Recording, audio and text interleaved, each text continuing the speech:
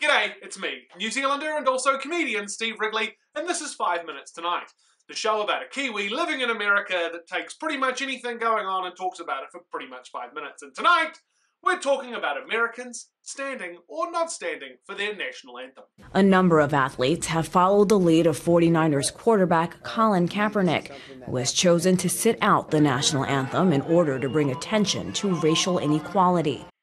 And how did white people respond? So, a white guy doesn't like the way a black guy's behaving, and as a result, hangs something from a tree and then sets something on fire.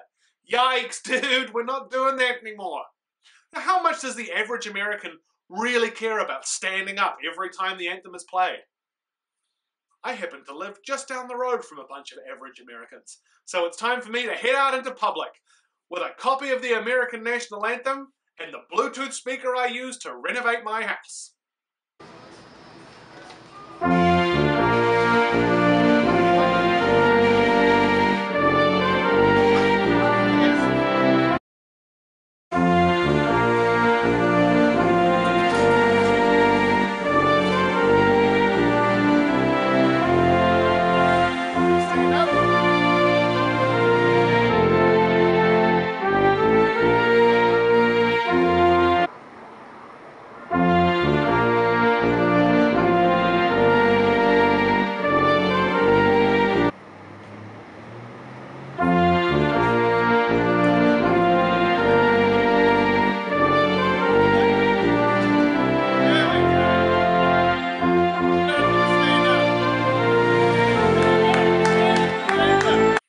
One woman. The delivery guy doesn't count. He was already standing up.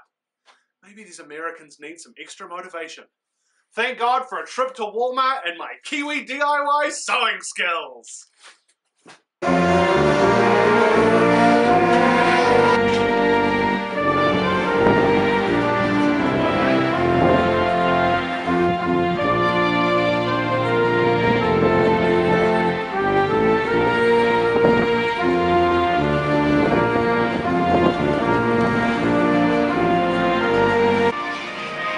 You know, you'd never see this happen in New Zealand. You'd never see an All Black, let's say, protest the New Zealand national anthem for any reason.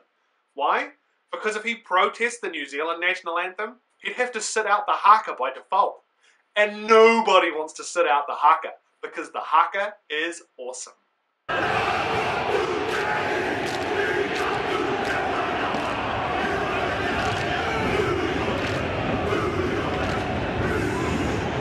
The ball boy wants to do the haka.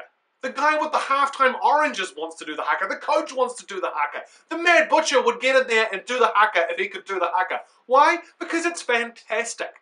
Whenever our national sports team, the All Blacks, travel around the world, they perform something that is so specific and so significant to our country's rich native history. The haka, the Māori war dance. And the closest thing America has in the NFL to something that celebrates their rich natural history before a sports game is this. All the single ladies, all the single ladies, all the single ladies, all the single ladies. Nothing says celebrating your country's rich cultural history like a bunch of blonde, blue-eyed white people giving her that one. Double yikes, America. I mean, if only the United States had some kind of rich cultural history, like a Native American history, let's say, that they could tap into before every sports game. And if only that Native American history had some kind of war dance associated with it as well they could celebrate, then maybe, just maybe. I'm being a dick. But did you know that the only representation the Native Americans have in the NFL is the name of one of the sports teams? The Washington Redskins. Redskins is a derogatory term for Native Americans. So the only representation Native Americans have in the NFL is using a derogatory term for them. That would be like us calling the All Blacks the New Zealand Brown Hories. It's a bad, bad, bad idea. But I do understand. Watching football together is something Americans love to do, and when a group of black athletes take a knee and draw attention to the fact that this country has a race problem, which it does, and that blood is being spilled in the streets, which it is, it can really ruin a nice Sunday afternoon. Well, that's it for 5 Minutes Tonight. I'm New Zealander and also comedian Steve Wrigley, and as always, slip us a like, slap on a comment and slap us with a share. We'll see you next time. Good night.